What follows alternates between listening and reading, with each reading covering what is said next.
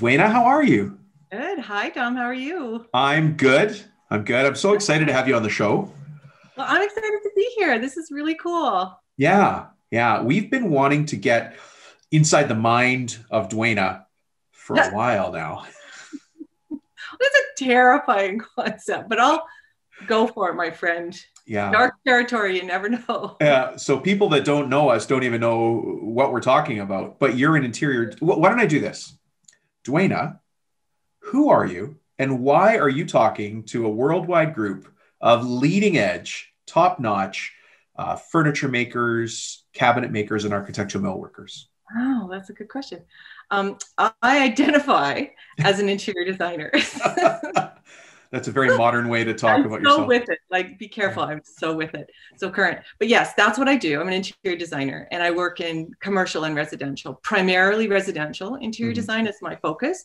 But I'm finding that commercial design, especially now, is much more directed towards making people feel comfortable and at home. And I think as we transition back into homes, interior design is in a residential concept is more applicable in a commercial space. So we do both, but my heart is in residential interior design. Okay, great. Yeah.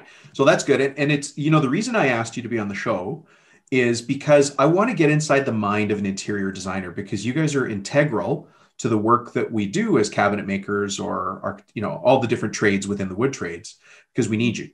And I think you need us to make the design elements come to life. Hell yes. It's such a big one.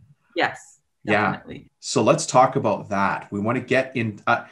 My goal for this call is that we understand what you need so well that when I'm not talking about you as Dwaina, but you now represent all interior designers in the world, by the way. Right.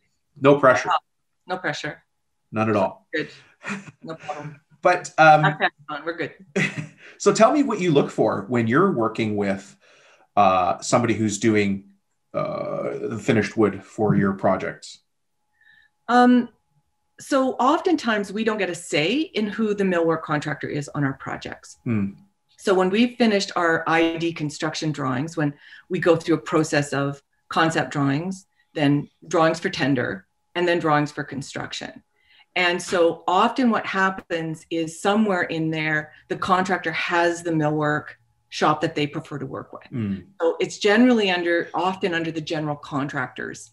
So I get what I get. So when I submit my millwork drawings and schedules, they go to a millwork shop. So what my dream scenario to get back from that millwork shop are shop drawings that are exquisitely detailed. And that, I think you and I've chatted about this before, is the responsibility of an interior designer. It's like in marriage therapy, when I say stay with me, this is okay. If I feel like this is a test, so I'm just going to nod a lot, but go ahead. Good. See, you've done this before. So in marital therapy or in couples or communication therapy, the person says something and then the other person repeats back what they said to make sure that we understand each other.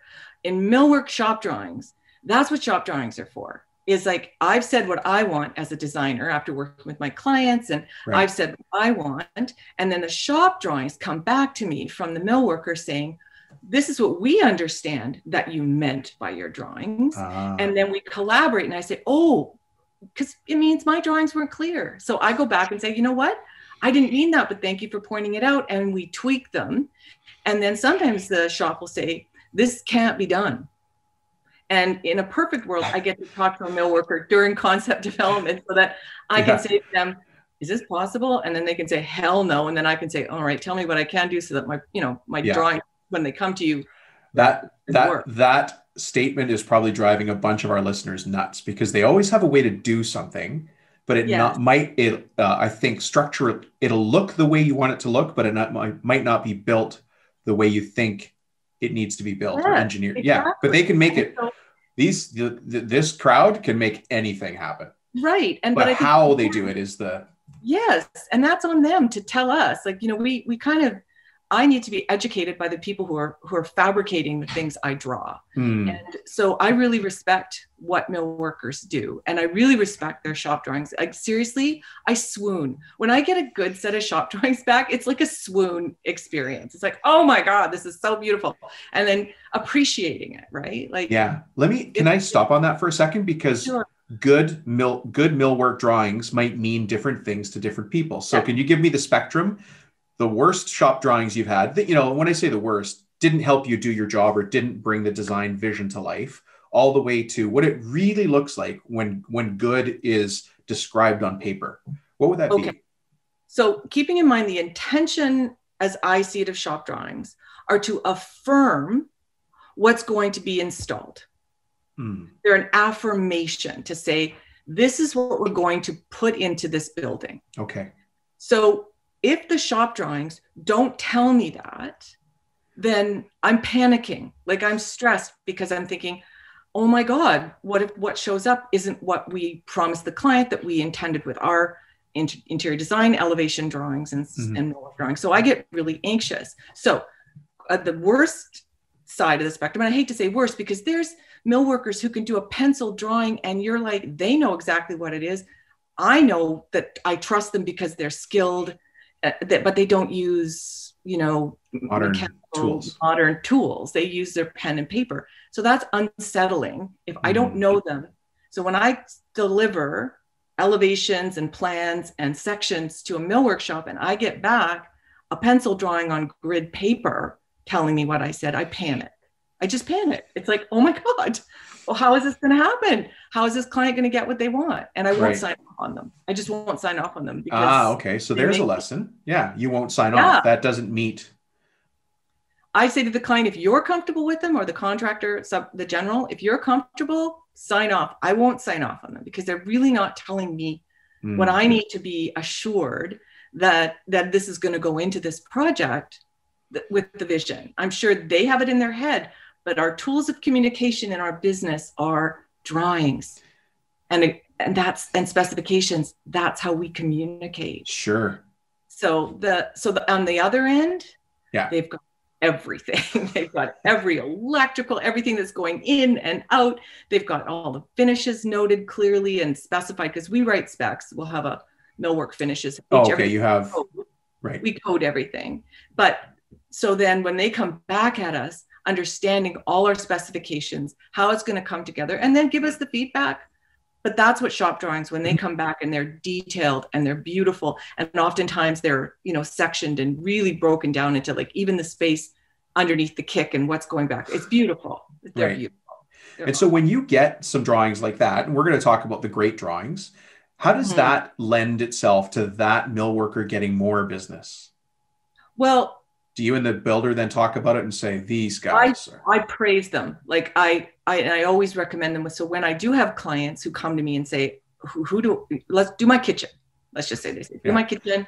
So I design their kitchen. They say, well, who do we get to build it? And then I say, oh, I got a guy. No, I know a guy. And then I would never refer to anybody who gave me a sketch on a piece of paper. Pencil drawings. That used to be the case. That used to be the standard, but it's no longer the standard. But they're not even, it's not good. It's not good. And it's different. I've also seen them render in 3D in hand. There's not many of those left, the millworkers who do that. And that's beautiful. I've actually got a couple saved, beautiful things that came out of it. It's like, these are pieces of art. They're beautiful, but that's not the kind of pencil drawings I'm getting. Right. Do you need 3D? Because there are software and programs out there that I've seen for 3D renderings. Does that help you go back and ease the mind of the client that, hey, this is what we drew and this is what you're going to get? Sometimes it's not necessary. If the millwork shop's using, just elevation and sections and plan views, I can understand that. I don't think it needs to be that complicated, although, 3D is fun. Yeah. It's really fun. but where's the homeowner? Because a lot of homeowners can't translate that 2D, the flat drawing. They don't understand the space they're walking through. How can you and the millworker help that come to life? Is it through 3D or is it through? Sometimes, but it's not necessary. I rarely have had a client that simply says, I just don't get it. And really the reason they've hired us is because they trust us. and we've already done all our upfront creative work. I know what they're trying to accomplish. We're not like nitpicking about stuff at that point. They know, like, I know how much drawer space they need. I know how many hanging space they need. I know how many doors and drawers. We've got all that sorted. When the millworker and I are working together, we're drilling down on details, like, where the pull's going to sit on the door. And, right. That was a conversation I just had in the phone call before this one. Somebody got a call. They don't know where the handles are going to go. The conversation was 2 months ago now, and nobody remembers. And that's why we have drawings. They're going to make a judgment call. And I said, let's go back and figure that out. Why are we relying on, I'm going to go with my gut? Because you're about to bore holes in a door. No. One more reason for drawings. And so our tools of communication are drawings. It sounds boring as hell, but really that is, to me, a good set of interior design construction drawings are the tool that brings everybody on the same page and makes us all friends at the end, because we were literally operating off the same page. Right. And when something changes, then we do our revisions and we do our, change orders, and we keep it all updated and current. And sometimes in the midst of construction, when things are on the fly, we panic and everyone's freaking out, like, oh my God, we opened the package, they're not the pulls we thought, and we all have to so we work it out. But stuff happens. But I think a good set of drawings with good, clear specifications and schedules keep everybody, queued up for success. We set each other up to win. We set all of us up to win. So I think that's why I'm really passionate about that. We have drawings. We have good drawings with good schedules and good specifications clearly laid out and approved by everybody. And that's our job. Everyone thinks we pick paint and it's really pretty, but really what we do is we develop drawings and powerful tools of communication and contracts so that everybody understands what the expectation is, or it saves so much disappointment. When you work with I'll just say a millwork shop, and whether they call themselves a cabinet shop or architecture millwork is just for this purpose, the same thing. But how can they communicate back to you in a way that works? Like, again, what's the best of communication? What's the worst of communication? Because sometimes something doesn't work for whatever reason, or it needs to be modified regardless of, what do you prefer as a communication program? I'm just going to say program to keep it high level. What works for you? Well, initially, if we submit our ID drawings millwork drawings to a shop, so they go to the shop, they take a look at them. They usually have questions. Typically, I'm kind of nervous when they don't. So then usually they'll phone or they'll send me back my drawings with some markups on them, PDFs with markups. They'll do red markups or questions. They'll come back to me. And then if I don't understand their questions, I'll give them a call. Maybe we can screen share, have a conversation. They'll show me a picture of what they mean. Like, we have lots of ways of communicating we're in a relationship, right? So let's have a conversation and find the best way to convey what they're trying to say, and then the same back. And then finally, it all goes into one final set of drawings. Do you find it handy when when you could tell that the millworker is actually a business person? They're like, hi, Dwaina, nice to meet you. We've got this job. Let's talk every Tuesday at 2. And, just to touch base, do people do that with you, or is it random texts and crazy messages? Yeah, good business practices are always awesome. Like, because I have my preferred way of communicating, because I like to track. So when I get text for questions on site, I get anxious because I think, okay, how do we track this? Especially if the last questions were in a series of emails. So I think consistency in communication.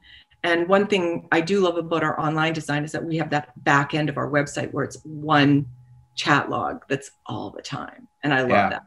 That's harder to do for contractors. And I understand that, because they do have guys on site. Like, lots of times I'll get a call and go, holy crap, there's this thing that's come up on site. And sometimes we do what we have to do to make it all resolved. So I'm good with it, but I do love to have consistency in how we communicate. Yes, I know. So people listening to this episode may not know this, but I had Molly, who is, what's her official title? Operations and Sunshine? Yes. She was a guest. Oh, she named herself. Oh, did she? Yeah. Well, you both have the same smile. So there's the sunshine part. She was on the Profit Tool Belt podcast talking about how to put systems in place in a business and run it like a business. It's not surprising for me to hear you say the same thing, that you value systems and process and consistency. And I agree. You said it's not exciting, but it works. Yeah. It's the same thing with what I do. It's not exciting, but let's lay out the path and then just march along the path and try to take all the surprises out of it. Because those surprises take time and they lead to unhappy customers and inconsistent results. And it's a little bit, I admit myself, sometimes I get irritated with the clicking and saving. Like sometimes I just want to get the job done. And, like I'll spread my stuff out like, oh, what do you mean I have to sort it into organized piles? But you do. So it's sort of like going to the gym, the end result sometimes is where you have to think about. So at the end of this project, how do I want to feel about myself? How do I want my client to feel about me? And how do I want all the trades that worked with me? How do I want them to feel? So if we're feeling based, if we're values and feeling based through the process of construction, starting from concept to completion, how do we want to feel about ourselves, our client, and our trades when we're done? And as a trade, it's the same thing. Like, you want them to love you. You want them to feel amazing at the end. So if it takes me a little more time to put it in the right file, to sort it at the right time, to email when it would be easier to text, then so be it. That's the cost. That's the price I pay, a little tiny convenience to, at the end of the day, have people saying, I love my house so much, or my office or my studio. I'm so happy here. Thank you. And you walk away feeling really proud of what you created for somebody, with somebody. I mean, people may not know this, but the reason you're here is because you actually took interior design and you turned it into a remote delivery. Like people in, if you were in Florida, they could be in Seattle. If you were in Vancouver, they could be in Toronto. It doesn't matter where they are in the world. They can use your design elements. So you had to take this systems thing and this value-driven business that you have and put it on paper. What was that process like? It was very time consuming, and it was a lot of, you have to be willing to make mistakes and be disappointed and, start over. It was very difficult to take a service and turn it into a product. And for me, the non-negotiable in the whole thing was that we represent really clearly the customization aspect of it for the client. And then we tried to boilerplate everything else. And by boilerplate everything else, it's, all the information about, how high to hang a light fixture, where your, pulls on your door should go, where your door handle should go, where your, how high to hang your art, where your, all that information. That's pretty standard. So what they ended up, where the interaction with us is strictly around what's your dream, what's your vision, how can we create that for you? And then we do drawings and specifications based on that. So a lot of clients do their own measuring. Some actually hire laser measure teams to come in on the larger projects. Okay. Yeah, because measuring can cause a lot of grief for people. If it's not measured right, then you go install it and. Yeah. Well, yeah, it's all, the old saying, right?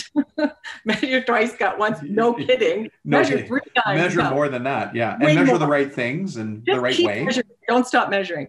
But I think that, if you teach people how to do something, so we have a package that we send clients to teach them how to measure something.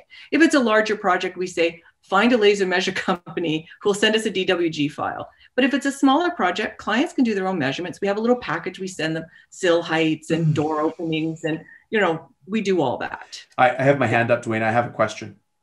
Yes, sir. There's a lot of people listening right now saying to themselves, well, you can't just have anybody measure. And to those people, I will ask you, what above this earth entity gave you the only ability to measure a room? Yeah. It can be trained. That's why it's in a textbook. It sounds like the way you guys do things with your, what do you call it? A virtual system or a remote? Well, we call it online interior design, but virtual design never occurred to me. Also really like that. Okay. So virtual interior design, but you had to teach other people how to do measuring. But I often hear back from people, well, somebody else can't do measurements. Like, what are you talking about? Of course they can. You just have to show them how to do it. Exactly. So I guess you figured out a system. Yeah, we have a really fun system. We send this little package to clients and they measure up their furniture, they measure their art, they measure their rooms. Yeah. And I need to know things like what's your sill heights? I need to know where your outlets are. I need to know where your if you've got central heating, if you've got baseboard heaters, if you've got a fireplace, how does it work? I need all that information. So we've got this really fun package that they get. It's really encouraging. And then they send it back to us, and then we put it in CAD. And then we send it back to them to say, does this look like your room? Are you happy with this? Right. And if we're missing anything, like we need a north arrow and that kind of stuff. So we send it with fun. And it's always super encouraging. We always celebrate all their wins, and it's a fun process. And with bigger projects, like I said, I love the team going in for the laser measure, and I get all that information, like on a larger scale, and we plug it into our AutoCAD system. But I do appreciate when clients do their own measuring. It works every time. And then we always say to them, before you buy this light fixture, measure it, make sure it's the size it says in the specification sheet, ensure that it's going to fit. It's going to fit through the door. It's going to come in your elevator. It's going to fit in your car if you don't have a truck. We talk about all that stuff in the process, but no, measuring something isn't rocket science if you've got the right instructions. If you have the right instructions, it's confirming those small details that helps. I'm the king of missing the small details. Like, I just came out with a book, and I neglected to read the clause that said I had to buy 200 copies of my own book. And so now I've got, I guess I know what I'm getting for Christmas next year, huh? A couple of copies of my book. The crate will arrive on my book. I'm not the detail guy. I'm definitely, I need systems for details, but I can only laugh at how many times I've been caught by not being details. What I'm hearing from you is that those details and attention to the details makes the job go smoothly. 100%. And really what we do is detail oriented. Like, it's all very well and good to pick a tile or to pick a millwork finish. That's great. But what do you know about that finish? Like, can it accept the kind of finish you're talking about putting on it? Do you know? Oh, you mean the surface? Yeah. Can the surface accept the all finish? of it? It's all relevant. And I think, some people have really concerns about, is it food safe? So we have to answer those questions. Those are the details that are necessary. So we're a detail oriented business. It's what we do. And a lot of people miss that. They always see the after pictures and they see it all finished, and no one knows how we sweated over some of the details that were in that project. And I think anybody, especially millwork, because it is so exquisitely detailed, that when it's all done, everyone goes, oh, it's just a kitchen. It's just a bookcase. It's like, no, it's not. No. There's a lot of soul, love, and sweat that went into that bookcase. There is. Yeah, there is. And I tell the people on this show all the time, plumb, square, and level is plumb, square, and level. They listen to this show to get the inside scoop. Like, normally we wouldn't get to hear from an interior designer for a couple minutes talk about your world and the way you see it, so that we know how to interact better with you, what the expectations are both ways. The people that just want to have their head down making great cabinets, plumb, square, and level, they're probably not listening to the show. It's just the case. This is for business people who make cabinets. Yes. And I respect that. I understand that they've probably had some not great experiences with interior designers in the work that they do, where they don't respect the fact that someone has to fabricate it. And I think, really respecting what each other does. Like, I'm really appreciate when a millworker says to me, listen, there's a better way of doing this. It's like, then let's do it that way. It's like, my ego's there's no room for it in the room, because it's not my room. Right. It's someone else's room. This is our client's room. We're trying to make their vision come to life. Exactly. And do it in a price that they have a budget for. So part of that is communication. And without that, I just don't know how else we can do a good job for them. If we're ignoring each other or we're not respecting each other in what we do, then we disappoint the client, and then we haven't done our job. Like, that's the bottom line. If a mill worker wants to find more Dwainas in the world, wants to do more business and be the go-to mill worker for an interior designer like yourself, or the builders you deal with, how do they do that? Where do we start by going to get the best interior designer in their city? I guess it's complicated in the sense of, most of the time we're dealing with GCs. That's the part of it that's a little bit complicated. So if you're just pitching to interior designers, I guess the best way to do that is to look at their websites, look at the work that they're doing, and have a conversation with them. And do they respect you and what you do? Because if they're just going to belittle you and, not celebrate the work that you do, why would you work with them if it's all about their ego? But I think I think it's connect with the values. So search out interior designers in your town or city and look at their websites and see the kind of work they're doing and think, hey, that's the kind of work I do. If you see their designs, and then reach out to them and just say, who does your millwork? And could I have you into my shop and show you what we do? Oh, great. So you would, Yeah, so you'd get invited now, assuming that the mask rules right now weren't what they are, but there's ways around it.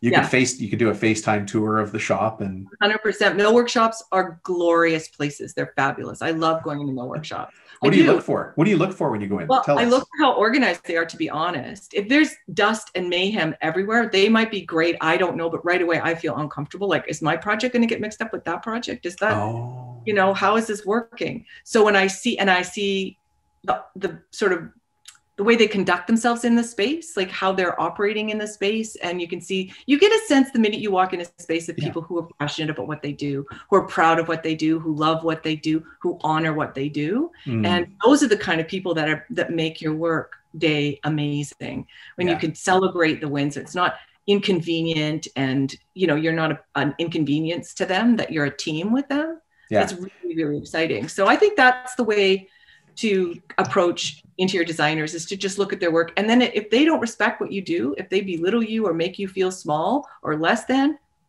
don't bother. You're talking about mill workers who make you as a designer. No, as designers I hear the other way around a lot. I hear a lot of trades talk about designers come on site and they're not with their nose in the air. A little bit. One mill worker called them the fancy leather pants ladies. Which I thought was awesome. I love that. It's like, yeah. I knew exactly. I know who you're talking about. Yeah. Yeah. And they just come in and they're dismissive of what you do. They don't see what you do as so bloody important that, you make them look good. Good trades make designers look good. And that's really how it works. Yeah. And so if you don't honor, as a designer, if I don't respect and honor what a mill worker does for a project, I'm shooting myself in the foot. It's a bad practice. It's just bad practice. So part of me keeps coming back to the thought of samples, like creating samples, sticking to sample designs. And you brought it up with finishes, and, will the substrate take the whatever we're going to apply to it? How do you deal with samples to make sure that, first, you're not asking for something wonky? Now, if you need it because you've got a super specific client, they're probably willing to pay for it. But how do you make those sample kits so that that's a clear communication to the? Well, in our studio, we have reps from the various suppliers who give us. So in my own studio, I have my samples. I have veneer samples, all that kind of stuff available. And then what I do with mine is I'll say to the mill workshop, this is the spec that I'm working with. Or I'll say to them, I'm looking for something like this. What do you recommend? And then they'll send me usually it's just links. We start with links and I look at them, go, I think that might work. And then how do we get samples? And usually the manufacturers will supply us with samples. Right. The shop sometimes has to do the finishing. So because if we want dead flat, or do we want 10%, or, what's our sheen level that we're looking for? So we play around with that. But typically I don't know if mill workers should be going to all the trouble to supply a sample if they don't have the project. To me, it's sort of dependent, at least in my world. If they've been given the contract, then we hammer down, then you better be doing samples. Cause then it's like, how else are we all going to agree? I might write the spec. It's, white oak, and it's going to have a 10% sheen, and it's going to be lacquer and blah, blah. But they might come back and their idea of that is different than my vision of that. So of course, samples are necessary. Yeah. So I think it's onerous for mill workshops to have every possible sample in the world, but I think they probably get to know their clientele and probably have samples that cover the most standard stuff that comes along. We're getting complex then. Yeah. Have you ever dealt with a situation here where this is a specific situation that happened with and actually an architectural millwork firm, but they're one of those firms that does high-end homes and TIs. So they're in that level of architectural millwork, and they had to use different distributors. One that did architectural panels or acoustical panels from Germany. That turned into quite a disaster, just getting them overseas. And the other one was some pre-built lockers were spec'd. And these guys said, we can make those. But the spec was like, no, we have to have this from that distributor. And these guys are like, we make that all day long. And so how can a millwork shop have that conversation with you and the builder to say, look, I know what you guys spec'd and you can have it, but we don't have to go through this Austrian firm that says they're the only ones who can cut wood that way. Like, how do you bring that up as a conversation?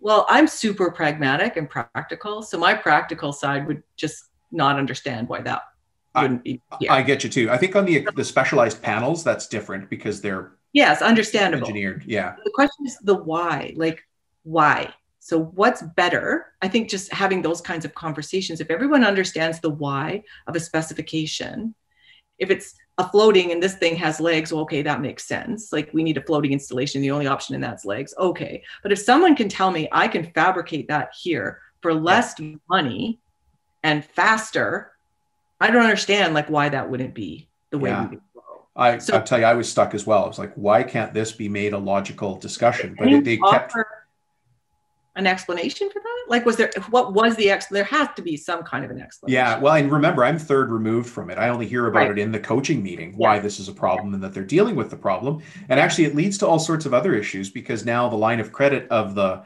millwork shop, they've had to go purchase this product and warranty it, even though they don't know it. And remember, this is a TI, a commercial TI thing. So there's other design elements there. But there are times though, when I know mill workers look at jobs and go, oh, we can make that, or we can do it better. Yeah. You're saying you're open to that conversation as long as it's approached respectfully and like, hell yeah. Here's an idea. Oh my God. Every day. That makes so much sense to me. Like if you're going to streamline the project, if you're going to bring it in at budget or below budget and faster and give us the same product with the same warranties, like, let's do that. It seems like a bit of a no-brainer. There must be another cog in that wheel that we don't know about it because that's very, I don't understand that. Yeah. But the acoustical paneling, I think I understand because you probably can't recreate that, but wood is wood. And the mill workers and the cabinet makers here take architectural challenges as a challenge they enjoy. Like I can make that. Yeah. Oh my God. Yeah. It's absolutely, the challenge is 90% of it. It's exciting. Speaking of challenges, how does somebody, like I'm thinking of my listeners here, how would they use the design, this virtual or online design that you do in a situation where they don't have a designer, but are being challenged either for time or for, delivering it by a client? Is that something they can do? Just call you guys and get you to design their kitchen? Totally, 100%. And if they send us, of course, we need dimensions. You need the drawings. You need measurements. We need sizes. We need to measure it. The measurements, and then if they want us to engage, if we're engaging with the mill worker exclusively, we never talk to the client, then we can do that too. Okay, great.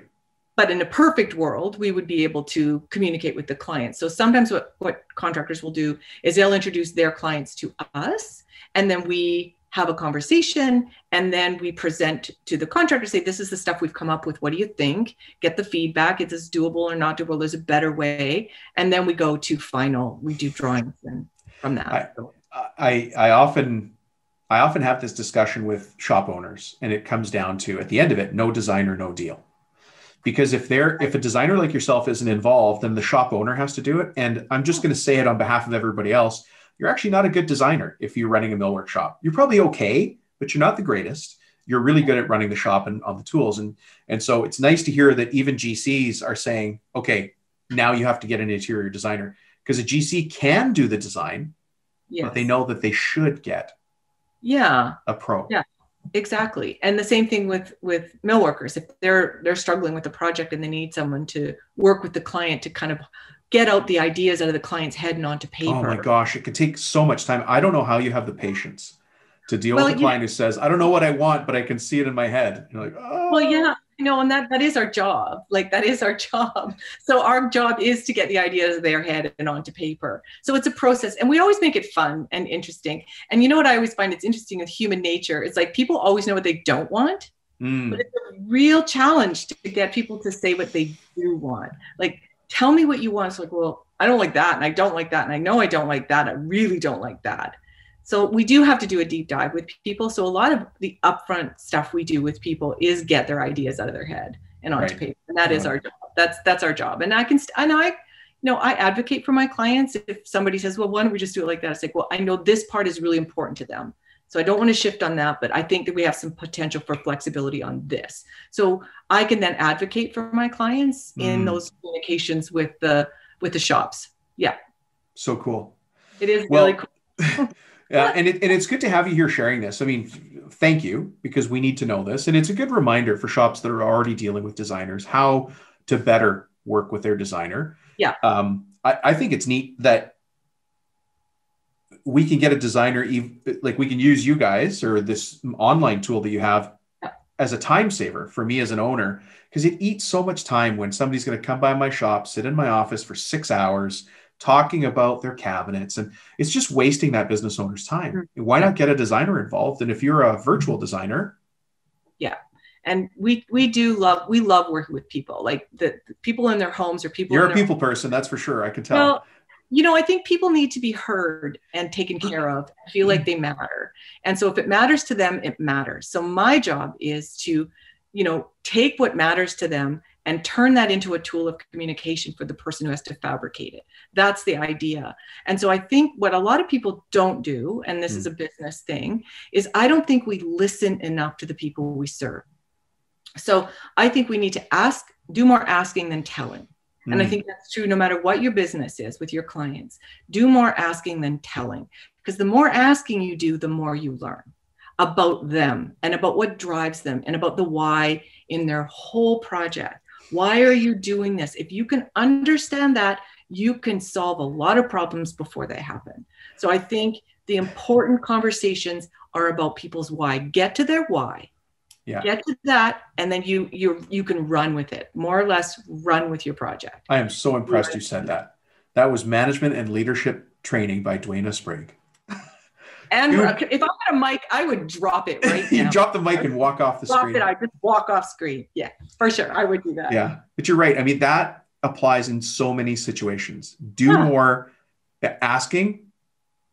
Yeah. And like, less telling, more asking. Yeah, less telling, more asking. If everybody takes that as a challenge this week, just with your staff, do less telling and more asking, just for 1 week with your team. See what change there is. Oh, and you learn so much more. Like I used to sit down with clients and we'd present a concept to them. We'd show them the concept stuff, and they'd start saying what they didn't care for, and then it's like, just shut up and listen. Let them run through this. You've already done, they listened to me while I presented the why.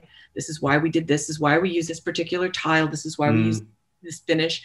We have that conversation, and then they go through the presentation and they start saying things like, I don't think I like that. And like, you need to shut up and let them run through their dialogue. Because half the time they get to the end of it, they go, oh, now I see why you picked that. Yeah, like, instead of arguing at every point. Exactly. Listen, let them do their process. If you let people process, they get back to, and then, you might need to change something to respect them or to understand. You hear, they learn, we all win. So listening, asking tons of questions, just tons of them, gets you way farther ahead than just telling them stuff. We kind of had this conversation with Molly on the interview that I did with her, which was that when I build an SOP, a system or a process with one of my team or for my company, and I put it in front of my team and they come back, let's say it's a 6 or 7 point system, and they argue about point 3. They're like, Dom, point 3 doesn't work. It's never going to work. Okay. But all the other points are good. They're like, yeah. Okay, well, let's run with it.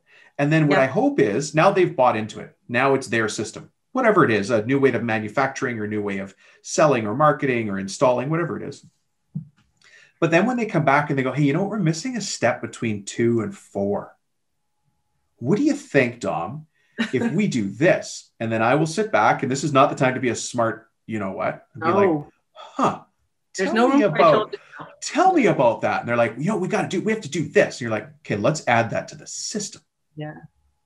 But now what's happened is, as a leader, I'm just trying to lead. I'm not trying to win. Yeah. I'm just trying to lead, right? Exactly. So let them put that back in the system, because to your point, now they understand why that tile with that threshold had to work with that transition strip with that blah, blah, blah, right? Yeah. It's way better. And besides, it's less exhausting. You can just let them wind down, let them finish up, and then, okay. And then it just makes life so much more comfortable and the process more enjoyable for everybody, because people want to feel like they're heard. We all want that. Everyone wants to feel seen, and everyone wants to feel heard. And I think if you give that to people, it's a gift. Yeah. It's a very generous gift to give to people. I want to find out more about how you guys do this virtually. Can you take 2 minutes and tell us about your virtual design as we start to wind down the interview? Sure. So Good Space Plans Online, that's what we go by. Good Space Plans mygoodspaceplan.com is how we run it. And that's our website. So people show up there and they ask for a quote for their project. So we can do renovations, that method, like a re for a kitchen, bathroom, those kinds of things. Major renovations, we shift to a different model. But we have a website that has a designated chat area. It teaches them how to do their measuring of their room, how to upload pictures of the stuff they want to keep, the pictures of the rooms we're going to be working on, and they have the form they follow. Tons of questions. We put them through a really fun questionnaire. And then we have a virtual meeting where by then I've got their drawings up in a CAD format in plan view. So we go through that with them and talk about their vision. They've done idea boards. They've done all the back work before I even talk to them. So I've got measurements of their room, all the pictures of their rooms. I've got their idea books on Pinterest and Houzz, and a long questionnaire from them. So that's all done. And then I have my first meeting with the client. Up till then, they've been working with Molly. Right. The sunshine and operations portion of things. Right. And then we have our first design meeting. And by then, I know these people. I know their pets. I know their kids. I know them. And then we have this amazing meeting where I show them their drawing on my screen. They're sharing a screen, and then we're talking on the phone, and I can show them everything, go through their idea books and ask them the why they picked it, what they love about it. Do they agree with it? La da da. Then we do the preliminary layout. We have cute names for all this too, but it's basically a space plan. I sense that you bring fun into a lot of the things that you do. Hey, listen, if it's not fun, I'm not interested. It's just stuff happens, anyway. So let's have a good time while we're doing this. And then I show them their layouts, and it's some of the materials. I maybe pick 2 different tiles if we're doing their bathroom, a couple of faucets, and we get 3 meetings. So they know they have to be efficient. They're coached to be efficient. And by the time we get to that meeting, then I send them all this options I've done for them, the layouts, the options. They come back with their choices. We build them their final plan and we deliver it to them. And that final plan is in a PDF format, and it has all their specifications. The faucets, the poles, the color of the millwork, everything. Do you know what occurs to me here, Dwaina? And you have to correct me if I'm wrong, because I'm willing to be wrong. But if I'm going to choose the geographic center, let's just say Omaha, Nebraska. And that's probably not the geographic center, but let's just say I'm in Omaha, Nebraska. Yeah. And I'm a cabinet shop, and I'm falling apart at the seams because I'm getting caught in the design work for my clients. Yeah. Is this virtual tool that you have a way for me to offload that design work to you guys to virtually put the room together and then have it come back to me, which is what I want to do, is build the darn thing? Yeah, that's exactly what we do. And we'll do for kitchens and bathrooms, we'll do the elevations, we'll do plan views and elevations, and we'll specify the material. So it's going to have a Caesar stone countertop, or it's going to have a shaker style door with the paint grade shaker door. It's going to have, whatever the material is the client wanted, the height of the kicks. We do all that. That's all in our drawings. Yeah. And then the millworker can then take that and do whatever they want with them in their shop drawings and put it together and do the price for the client. Then they can shift and say, you know what, this pull looks like that. It might be cheaper. By that point, we're detached. But do you work with the mill? Because I'm thinking about a busy millwork shop where the owner typically, or maybe 1 or 2 people in the office, are totally slammed for time. Mm-hmm. And a lot of that time goes into the hand-holding of the client. Is this a chance for you to partner with that millwork shop and do the design work so they can stick to running their business and building stuff? I don't see why not. It sounds to me like a great time. It sounds to me like a system, a process, maybe even if it's transitional, for a couple of years, we use that system until we can afford to bring on our own in-house designer. No offense. Yeah. But that sounds to me like a smart way to subcontract a piece of the business that's just eating my time. Yeah. And if they're doing all the measuring, well, I mean, measuring, only certain people in this world have been blessed. If they send their measurement angels and geniuses in to measure the space and get that back to us. I shouldn't make fun of it, but I think everybody takes it. I feel sorry for the person who ever said that to you. They are getting really ditched. They have lost all credibility, all their goodness gone. You know what happens though, is you start to get into a place where, because we're so caught up in our work, we think we're the only ones that can do it. I know. I feel like that every day. So my dad, I'm going to tell you this story about my dad, old Italian guy. He actually bought a cottage, like a cabin in the woods. And for my dad, having that cottage is a big deal. He came to this country with nothing. And so the fact that he had a cabin is a big deal. And so he was a metal fabricator, but on his weekends, he would go up there and tinker on the cottage, which is crazy to me, because why wouldn't he do nothing on the weekends instead of doing more hard work? But this front door that he worked on was the only thing he could work on. And he couldn't get the lock to work. So one night we're getting ready to go to bed and I go to close the door and it bounces. It won't, the lock won't catch. The lock won't catch. And I'm like, Dad, the front lock's not working. And he'd been working on it so long. His only answer is, you don't know how to use a door. And I'm like, oh, Dad. And that's the only explanation there could be. Because I don't know how to use a door. Yes, that's true. That is absolutely it. That could be. What else could it be? Seriously. You don't know how to use a door? And I mean, but he was so into that door and that door lock. Yes. And maybe we're the same. We get caught up. We're the only ones who can measure. We do. And I think if we don't have empathy and compassion in this process, I find myself getting really annoyed sometimes with people who keep bugging me. But at the same time, I think, well, how are they feeling? Maybe they don't understand the process. How can I explain the process better? Because if, this being in business, if you had a bad client, how'd they get through the door? Who opened the door? Yeah. Like, it's so Let's often. Go back and figure out how that happened. Yeah. It's like, it's not about them. It's like, where did I miss the flag? Oh, and then I missed the second flag. And then I got hit in the head with the brick and I still didn't. It's not their fault. Yeah. It's not the client's fault. They're just being the client. You took them. And it's not exactly. And it's not for everybody to measure their own space. Like, I have compassion for people who say, I swear to God, and it's really, I don't want to do this. It's okay. Hire somebody to do it. Yeah. There's students that'll do it from the university. 100%. Yeah. And we've got our little instructions of how to hand that to them. Get them to measure it up, and we get a second chance. It comes to us, we put it on DWG file, send it back in a PDF. Does this line up? We're missing. These aren't working. We get it sorted out in 2 conversations. That's how long it takes to get their plans done. I love the systems focus that your company has. I'm very curious about it. So I love it. Well, someday we'll have to walk you through that website and show you how it actually works. Yeah. Because it blows me away, actually. And it's old now. We're just redeveloping. And you built it. You built this from scratch. We did. Smart people that know how to do code did. But yes, we designed it and we had it built. Yeah. Yeah. And at the time, it was really revolutionary in the sense of like, it was so new. But now, it's getting tired. So I know that feeling where you're just tired. Now it's but you have a system that works. Yes. And of course you want to tinker with the system that works. Yeah. And there's always improvements to be made. And now we're learning so much. We're getting feedback from clients. And now we're going to implement like this new customer experience on the back end of the site. So that's pretty exciting. Not my realm, Molly's realm. Molly will take care of that. That's okay. Pretty That's cool, your team. Yeah. Pretty cool. So, if somebody wants to get in touch with you or find out more about how you guys do what you do, how do we find you in the big wide world? Best place. We have 2 brands, Dwaina Sprague Interior Design, which is full service, but we also have Good Space Plans online. So the best place to go find us is through Good Space Plans online. And if they want to email, that's goodspaceplansonline.com.